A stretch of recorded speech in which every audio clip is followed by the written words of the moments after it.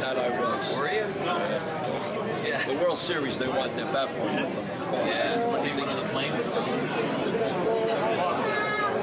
That was 61. You went to 61. And, you know, it was funny. In 1960, Pittsburgh played. 1961, we won the World Series. We did a training. Man, I was crying on the plane on the way home in 60. From Pittsburgh. Yeah. I was right next to him. We were all crying, but they all talk about the Mick. That was not a... No, was Ralph on that team, 60? He was the first base coach. He was a catcher. He backed up Yogi, didn't he? Or third string. He and Howard, and he never got in a game. Yeah. In fact, he wasn't there with Howard. He was there 47. Who did you just meet? 6 world champions. Frankie. Who? Frankie. Who is he? 47. I don't know. I'm just kidding. No, he Patrick, who is it? I think we won 5 straight world championships. With Yogi's back on. But unfortunately, Yogi's back. Right. You're not going to get much playing. But that's what he learned. I guess he learned by sitting in the bullpen. It's like Dick Williams, guys like that. Sport catchers become good managers. Catchers think a little bit more about baseball. They handle pitches. They get into game situations a lot more than field players. The quarterback, I coach and I tell the catchers, you see everything out there. You're the only guy you're facing the other way. You're the one that's setting up the...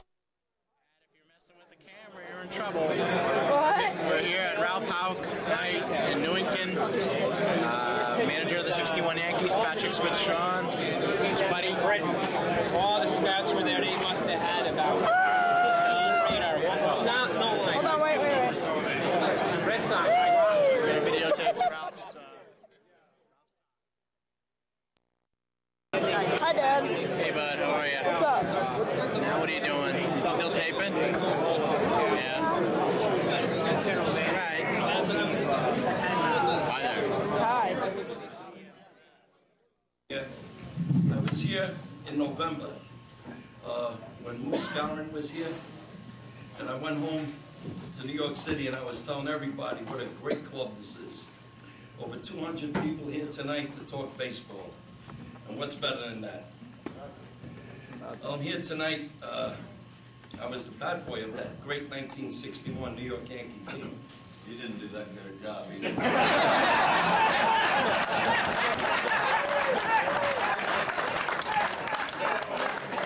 That season we had, I think I did a great job.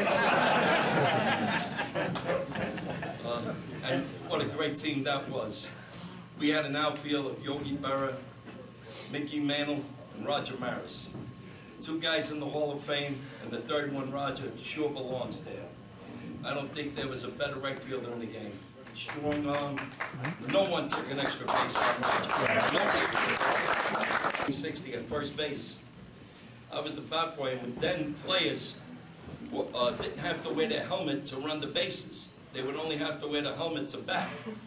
So the players would get to first base and flip the helmet to Mr. Houk, and I would run up the line to get the helmet, and he had a way of throwing that helmet. He would lead me. I used to just lead me with that helmet, and I would run and never lose a stride. Today, every game I go to, I watch these first base coaches and the bat boys hand them things. They all have to run up to the coach. Nobody could do it like this guy. He had the way. We had it down real good, didn't we? Yes, we did. Yes, we did. And in 1961, when the Yankees announced that Mr. Houk was going to be the manager, the first thing he did was ask Mickey Mantle if he would be our captain. And we all know what kind of player Mickey Mantle was. And Mickey refused. He says, "Thank you. You know, what an honor to be asked to be the captain of the Yankees." But of course, Lou Gehrig was the only captain the Yankees ever had. And Mick refused, and Ralph let him know that, "Mickey, if you know it or not, you are our leader." And that he was. He was no stranger to the Yankees. When he was the manager, before he became our first base coach, he was the manager at Denver, which was the Yankee AAA team. And a lot of our players on that 61 team were at Denver. almost the whole infield, Richardson, Houk, Boyer, Johnny Blanchard, a lot of the young pitchers on the pitching staff. So he was no stranger. I remember early in the season, we lost a tough game to the Detroit Tigers. And after the game, I was in the clubhouse and I was talking with Pete Sheehy, who then was the Yankee clubhouse manager, who'd been there for over 50 years. He was there with Babe Ruth, Lou Gehrig, Joe DiMaggio, Mickey Mantle, Tom Manley, Reggie Jackson. He was there with all of them. And I remember sitting there with Pete, and I said, Pete, this is going to be a tough season. And Pete says, you know, this is the first time in all my years working with the Yankees that I feel confident we're going to win. And I was surprised to hear that from Pete. And I said, Pete, what makes you say that? He says, this team will do anything for Ralph Houk. If he asks them to run through brick walls, they'll do it. The man had a lot of respect. When he used to come into the center of the clubhouse and say, guys, I got something to say. You know that TV commercial, Leah Hutton, how everybody just goes silent? Well, that's the way it was. When he came to the center of that clubhouse, everybody just went silent. Then I remember another time, I saw the other side. We were playing a game, the second game of the doubleheader. We lost the first game of the doubleheader to the Baltimore Orioles. The second game of the doubleheader, we were losing in the bottom of the ninth. There was one out, and Clete Boyer was the hitter. It was a 1-1 pitch. It was low outside. I could see it was ball 2. And the ump yelled, strike. Well, the whole team went bananas. Strike. Next pitch, he swings and misses, strike 3. Next batter pops up, we lose the ball game. And I remember running back to the dugout, I see the manager going after the umpire. I said, is that Ralph Houk? He said, yes. Couldn't believe it. He went ballistic. And I didn't know it till the next day. I got home. On Monday, I'm reading the newspaper, and the American League president suspended him 5 games.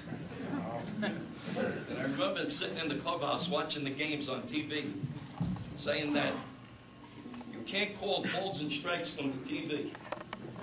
It's amazing. The ball right down the middle looks like a perfect strike. Ball 1. That's the way it was. I remember another time we were in Detroit. And in that movie, 61, a lot of you seen that movie, 1961, with the asterisk, about the 61 Yankees. And then there was a moment where one of the fans threw a chair onto right field at Roger Maris. Well, that really happened. And when that happened, the manager, of course, went out there and he tried to say some choice words to them fans out there. Him himself went right out there and gave it to the fans.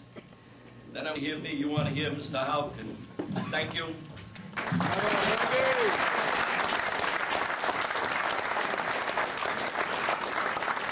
Usually at this stage, I stand before you and bore you with statistics, tell you what Ralph Houk hit in this year and what league and so forth. I'm not going to do that. You people, over 200 of you showed up tonight. You know about him. You know he's probably the most respected man in baseball. Silver Star winner in World War II, the man known as the Major. And incidentally, Frank, he sort of stole my story. But that's okay, the E.F. Hutton thing. Dan Keating here, our vice president, goes to all of the Yankee reunions, the 61 Yankees primarily. And he's sort of an unofficial chauffeur driving these people around. And in the car, your van, whatever it was, you find Johnny Blanchard, Moose Scowron, and Little Bob Turley. Now, all 3 of these gentlemen have been here recently. Blanchard's rather quiet, but those other 2, you know, I remember Moose told me to sit down at the meeting. Yeah, why are you standing there? Sit down. A big standing ovation for Ralph Houk.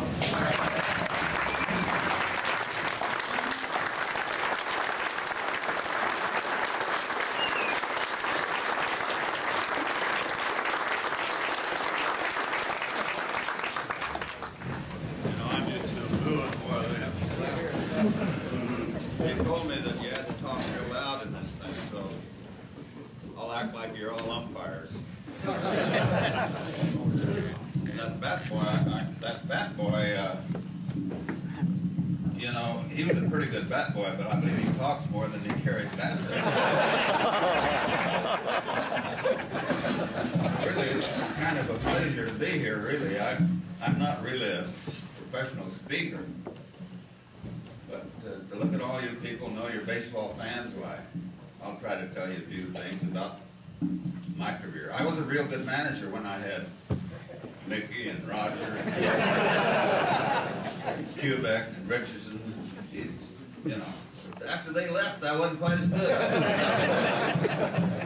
But you know, that ball club the Yankees got down there now, I wouldn't mind managing that ball club. I just sit in the clubhouse and make out lineups, and that'd be it. I've had a real lucky career in my life, really. I've been mainly with 3 ball clubs, and of course the Yankees more than any of them. I think 20-some years I've managed. But in the Yankees, I was with great people like McPhail, and of course Topping and Webb owned the club then. And then of course in Boston, I had real good owners there. They were great to me. Sullivan was great. Detroit, I had Jim Campbell. So, you know, it's easy to manage when you have people that are behind you. A lot of people want to know who the best ball player I ever was that managed. Well, it's tough to, when you're talking about Hall of Famers. I was lucky. I had guys like, you know, when you have a Mantle, you got to compare him to DiMaggio. Well, I played with DiMaggio, or I watched him play. I didn't play much. I was smart about it. I mean, you know, I broke in all of Yogi's gloves. I used to even wear shoes to break in guys that had trouble breaking in their shoes. So I did all right. And really, though, the 61 Yankees was a great ball club. Some people have asked me about the movie, the 61 movie. I still think I'm better looking than the guy that played my part in that game. And I thought it was a fairly decent movie, but I didn't think they gave Mantle a good break in it. They made him look like a guy that drank all the time and was a womanizer, and that wasn't true at that time. And that hurt. I thought they did a good job with Roger, with Maris, but that disappointed me, the way they made Mickey look. But anyway, baseball has been awful good to me, and I signed my first contract with the Yankees. I got $75 a month, and they sent me to Neosho in a Class D league, and I gradually got up there. My first contract with the Yankees, I was well paid. I got $5,000 that year. It's changed a little now, and you know. I remembered the other day that Torres got signed a contract for 2 years for $16 million. And then my first year as managing the Yankees, I made $35,000, and I thought I was overpaid. I really thought that was just great. But baseball has been good to me, and I like it the way it was then. We had, I think, more fun, especially when we traveled by train. You know, we could sit in there and play hearts and things like that. And then we'd play 5 games in one town, or be there 4 days, and then go to the next town. So it was a lot more fun. Then when we started taking airplanes, you didn't see the players that much because, boom, you'd go to the hotel and that'd be the only time you see them. And so I think I was in the game when it was more fun, really, than they're having today. The best pitcher I ever managed was Whitey. He was a pitcher that, you know, he could strike a man out, he could make him hit the ball on the ground, double play, and he could do all those things. And of course, as a manager, I made one thing that I always did. I would never go to the mound and ask them, you know, if they felt all right. I'd take them out before I got out there. I was going to take them, and that way they couldn't say nothing. I'd already bring them into the bullpen on the way out there. Whitey might have been the only guy that you might think about doing that. But, you know, I'd have Arroyo warmed up before I got out there. And I know Whitey would even look down to see if Louis was warming up, because if he wasn't, Whitey didn't want to come out of that game. But the one time I went out, and I think we were playing the White Sox. Minnie Minoso was the hitter, I'll never forget it. They had the bases loaded and 2 out. And I thought, I should bring Louis in. I went out there, and I didn't wave him in. I went out, I thought I'd let Whitey know what I was going to do. He said, don't take me out, Skip. He said, I can get him in. I said, I know I can get him. You know, he convinced me he'd get him. The first pitch, and also single to center field, and we wound up losing that ball. You know, you remember the losses more than you do the wins, you know. And Whitey came after me, Skip, I'm sorry, you know, and I'll never forget that. But the Yankees have been real good to me, and I've enjoyed every minute that I managed there. I could tell you stories that happened that maybe I shouldn't tell at times. Do any of you have any questions you'd like to ask me, by the way? Yeah. I think with all this steroid talk going on, I think that the most upsetting thing is there are records that should have not been broken, like Rogers 61. Now that they're starting to clean it up, last year was the first year in I think 5 years that nobody hit 50 home runs. You look at these guys now, Giambi lost about 20 pounds, Bagwell the same. Well, I'm not going to get into that because, you know, the worst thing I did was shoot a back. I wouldn't have made anybody do that anymore. But I don't know about that steroid, and I don't think anybody really does. As far as records go, I'm never much on records. To me, whoever the batboy was telling you that about Maris, I think he belongs in the Hall of Fame. He was an outstanding right fielder, and in San Francisco World Series, we'd have lost that series if it wouldn't have been for Roger. When he threw, somebody kept him from going to third, threw the guy at third. He made some great plays in that game. Of course, I was a brilliant manager. You remember that series? I do too. You know, we got rained out a lot. We finally got down to the final game, and what's his name? The big first baseman was up, and Covington, and we had a base open, and they had runners on first and second, and first base was open, and there was 2 out.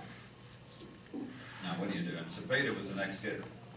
I had an awful lot of respect for Cepeda, and so I went to the mound. And there's been a lot of different stories. You know, I knew you were going to get good. You know, you don't think about it. All you want to do is get somebody out. So I went out there and I talked to Terry. And I said, now you got the controls all right. And I said, McCovey is going to be anxious to hit the ball. He's not, you know, they all want to be heroes. So I said, just, you know, throw 3 balls. He can't get 2, but maybe he'll swing at them. And I don't think Ralph remembers me even saying that, because I've talked to him about it. And I remember it very, very clearly. Well, the first pitch, I just walked out to the dugout, and he hit this line drive you've ever seen, and Richardson kind of backed up to catch it. I thought it was a base hit. I really did, but Bobby caught it, and the game ended. That was it, you know. Now, of course, it's a long ways down to the other, for our dressing room. Now, I finally get down there, and of course, there's all the, well, you know how writers are. They're going to second guess you even if you win the ball game. So they were really on me. Why would you ever pitch to McCovey with a right-hander coming up in Cepeda? And all I said was, how did it come out? You know, what the heck is I mean, I didn't know what to say, but that's the way it was. So there's a lot of things you remember in baseball. That was one of them. That probably, we could have lost that ball. I remember a game, I wasn't managing then. Let's see, that would have been with Casey, I guess. We were in Detroit, and Yogi, you know, if he could have just been a little better right fielder, I might have got to do a lot of catching when I first came out.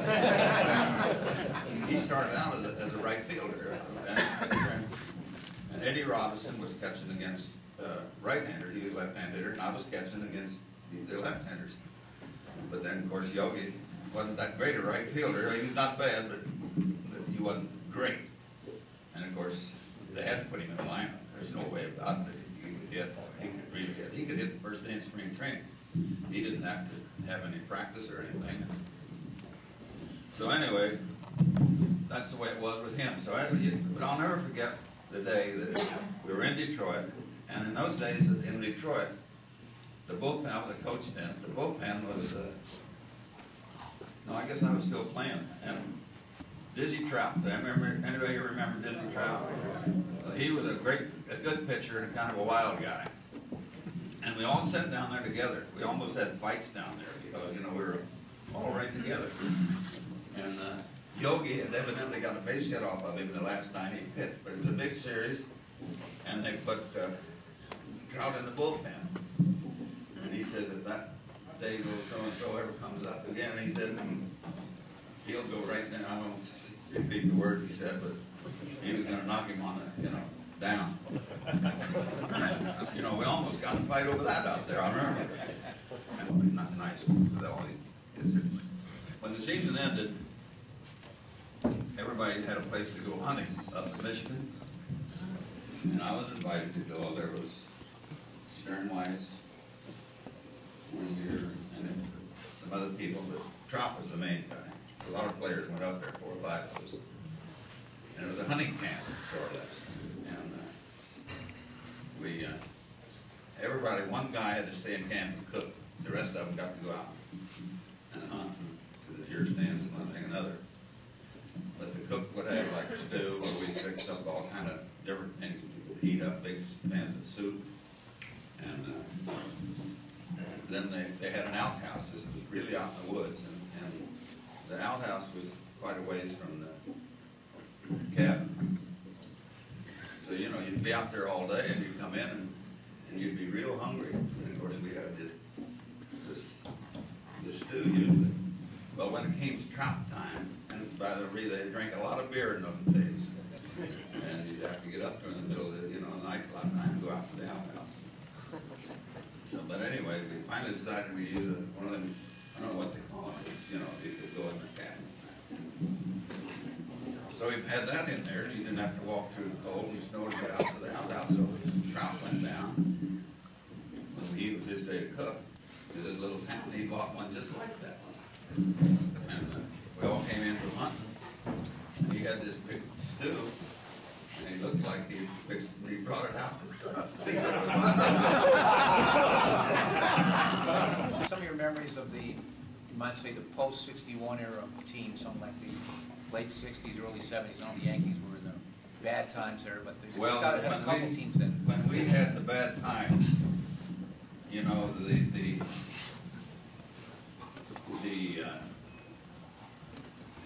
Kennys and the Clarks weren't quite as good as the Kubecks and the Richardsons and Baseman, and that really hurt us.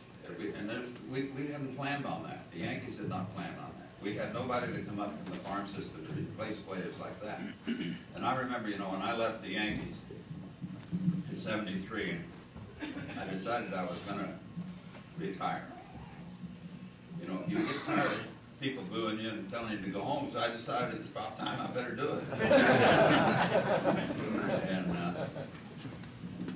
And I'll give George all the credit, Steinbrenner. And I didn't really know George that well at that time. He treated me good, I will say that. And they had the meeting, Gabe Paul was there at the time. And they called me in, I had notified him that I was going to leave. I called Lee McPhail. He went in and told him that I called him and said when I get home from the road trip that I was going to tell him I was leaving. So anyway, I had the meeting when I got back and went up to the office. And there, George was there, Gabe Paul was there, Lee McPhail. And we had quite a meeting. One thing George said he was going to do, he was going to get new coaches. And I said, as long as I've managed, I've had my own coaches. And he said, well, it's changed now. I'm going to have the coaches. Well, I said, that's it for me. That could be a good excuse to get out of it.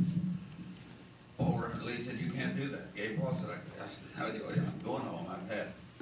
And George said, well, I'm going to tell you one thing. You're making a mistake. I had a year to go on my contract when I left. I was still supposed to manage in '74. And he said, I'm going to go out and get some good ball players. Well, I didn't know George had all that money. He wasn't paying me that kind of money. And I said, well, I'm gone. I'm retiring. And he said, well, I'm going out and get some good ball players. Well, he went out. And he got Catfish Hunter and he got Reggie. But you add 2 players like that to a ball club and you're already a lot better. And that's where I probably made a mistake, or I'd have been there a lot longer. Got home and then they called me to Detroit and they talked me to go there. But George is a great baseball man, whether you people know it or not. He is. Of course, I've never liked he gave my wife a diamond necklace when he didn't give me anything when I was. But he treated her better than he did me. I don't know about that.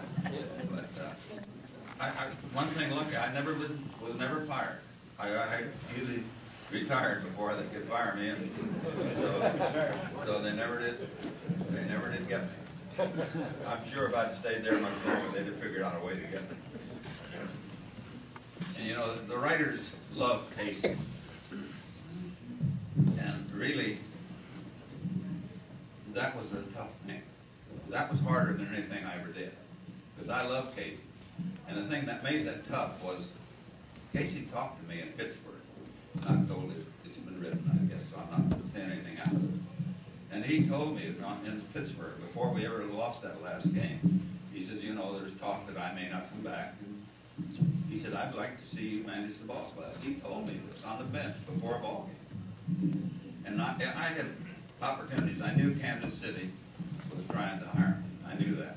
And but anyway, we got back to, before we left there, after we lost that game, when that ball hit Hubeck in the throat, Roy Hamey was the general manager there. And he come down and he said, Ralph, he said, don't be talking to that Kansas City group there. I think something's going to happen when we get back to New York. So I talked to Betty, my wife, and he talked to her too and said, you tell Ralph not to do anything. So I get home, we get back to New York. We lived in New Jersey, rented a house in New Jersey. The phone rang and they said, look, we're going to announce tonight that Casey is retiring.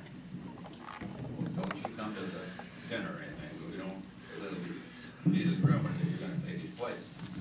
But you come to the Waldorf Astoria tomorrow. Don't let anybody know you're coming.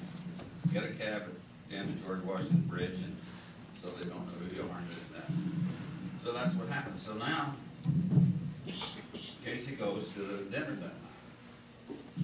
And it was expected that Casey was going to say he was retired.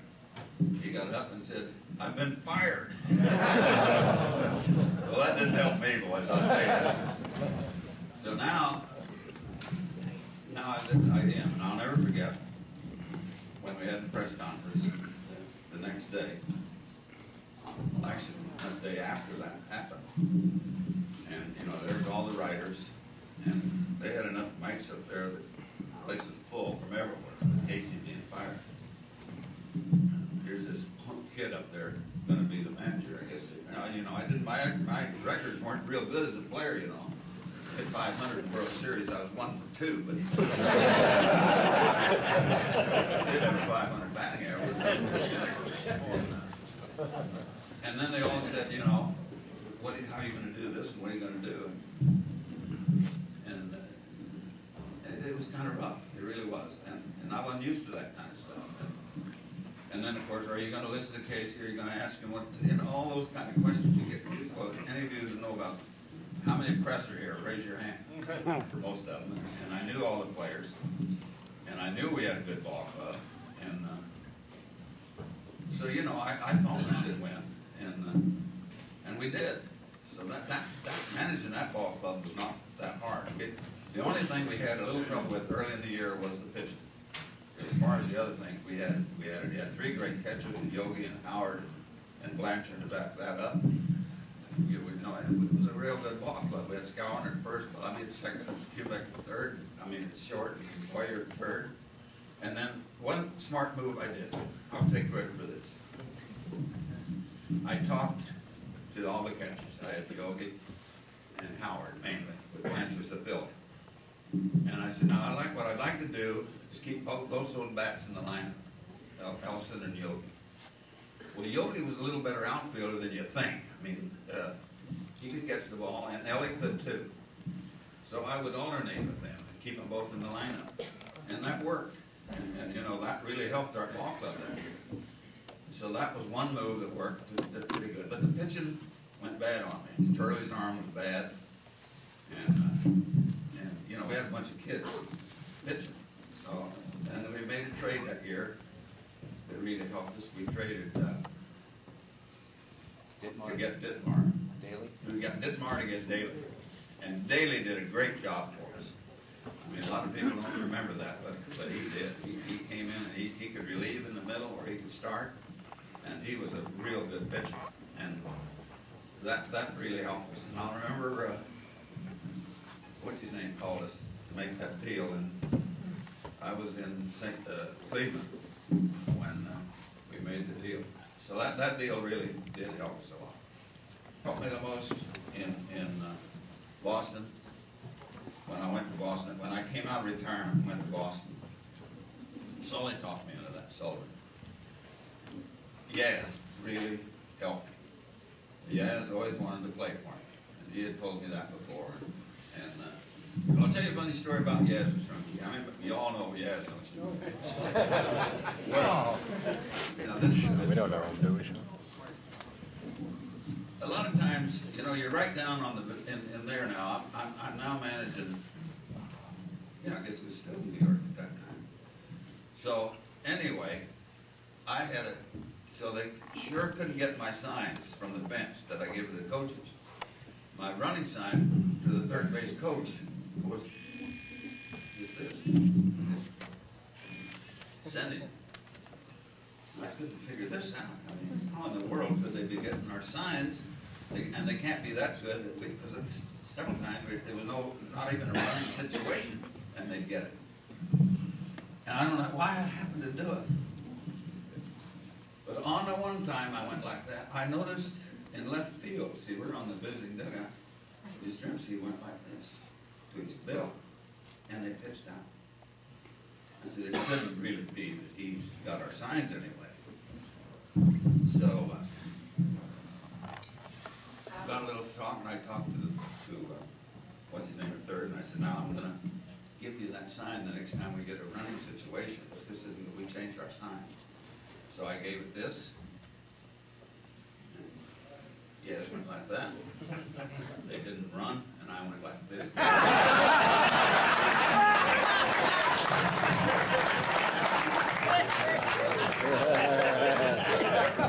ask him about it. Every time we get together, I tell him about that. He and I are really quite close, and he did a lot for me when I managed it. Because you need a guy like that to back you when you take over in a new club. You need their star to be on your side, which he was. But he was smarter than anybody thinks he was. And I don't know, why would he be watching me enough to get a sign line? You know, I didn't give it way out like this. Just down the dugout like that to the third base coach. And I was lucky like that at Detroit too. And K-line was good. And that's what you need if you're managing, besides good players. But, you know, because those are the guys that make good ball clubs. I don't know. I guess I was just lucky that way to have him. I know DiMaggio was probably as good a player as I've ever seen, and made it look the easiest. A lot of people don't know what a great base runner DiMaggio was. He was probably the best player I've ever seen that knew how to go from first to third on a base at the center field.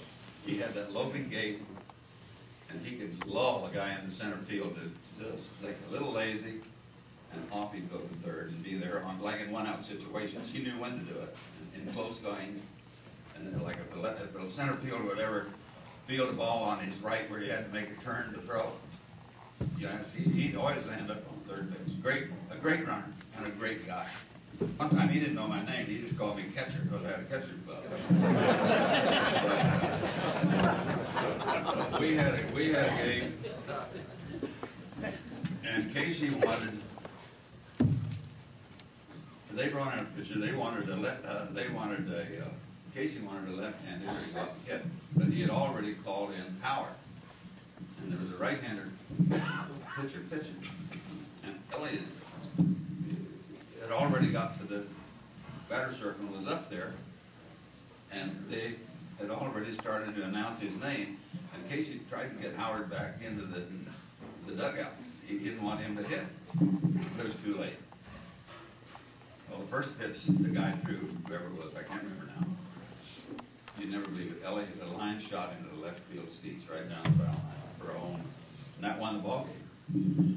Well, now the writers all came in. Oh, man, what a brilliant move that was. I'm listening to this conversation. I'm right there. I can hear it. And they said, well, Casey, how in the world did you ever, why did you pinch hit Howard in a situation like that? In our records, he's not got but one hit and 30-some times at bat off of that guy. You don't realize how many line drives that young man has hit out in that left field. And you know, it's true. Writers don't realize, you can just tell them all kinds of stories and they'll believe you. Well, they don't know, you know. Casey was good on double talk. You never knew what he was going to say. He's great. Any questions? Yeah. I have a question. First, a comment. My son's turning 11 in a few days, the same age I was at 61. I brought him for one reason, so that he would know he was a great Yankee manager before Joe Torre. So now he knows that. Well. And I have a question. Was Pepitone, how was he the manager? Was he difficult? Well. Any other questions? I'll tell you a story about him. Joe's great now, don't get me wrong. We're in Cleveland. You know, he has nice hair and all that kind of stuff. Nightclub calling me, and they said, one of your ball players is down here, and you better get him out, or we're going to put him in jail. Well, I don't rest. Took a cab down to the nightclub. Bar sitting there like that, and there's old Joe having a great time up there, you know, but evidently he was talking to somebody's girl that was a pretty mean man. And I got in there just in time, and Joe left with me, and he'll tell you the story. I won't go any farther than that, but we got him there to the hotel. Joe was all right. Joe could have been, he was still a good ball player, don't get me wrong, but he could have been a great ball player. And, you know, he came from New York, he was a down kid, one of them kids. He should have been an outstanding superstar, in my opinion. Not that he wasn't good, he was a good ball player. He could play center field, he was a good first baseman, he was a good runner, he could do it all. But he never did reach the potential that he might have, in my opinion. And we're good friends now. In fact, he lost his World Series ring, and I helped him get another one to replace it. He's just a good guy. But he's married now and having a great time. But in those days, you know, we were all young and feisty, and I've got 2 new knees now, artificial, and Whitey swears I got them from kicking caps and so forth. Now that I thought about it, maybe that is why I'm limping around so much now. But anyway, yes. I read somewhere, I don't know where I was reading, but Burl Weaver, who's famous for kicking at home plate, he said he saw you kick a cap to second base. Only to second? I must have had a bad day then. My mail, everybody, the fans were naturally Mantle fans more than they were Roger.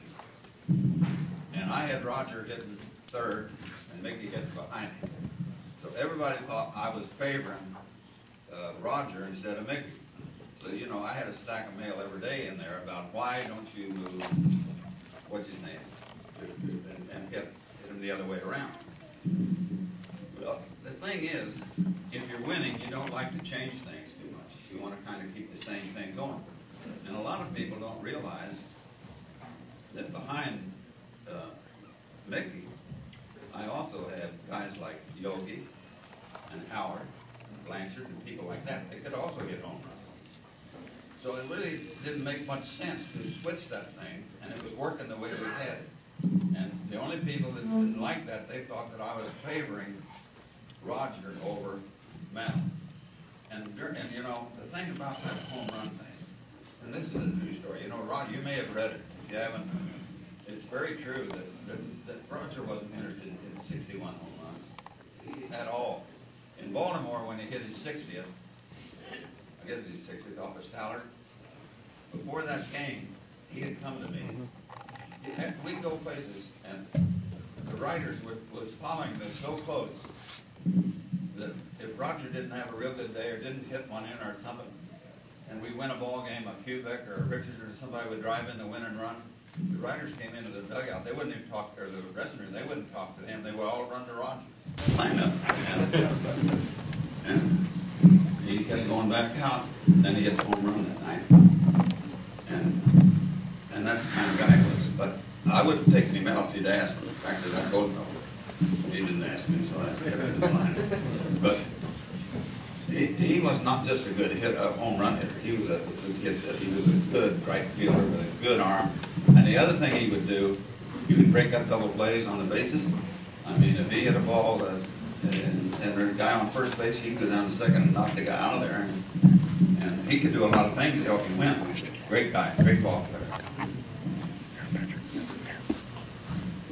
You know, if I had a little more, I'd like to talk for another hour. But now, can I just follow up? There's just one thing I wanted. Everything you said about Roger was absolutely